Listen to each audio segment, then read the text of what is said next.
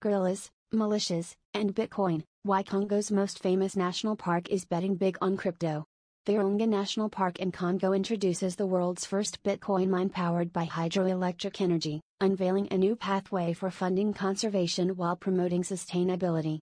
The project aligns economic growth with environmental conservation, using local clean energy to fund park operations and community projects, showcasing an innovative approach to combining technology with eco-friendly initiatives.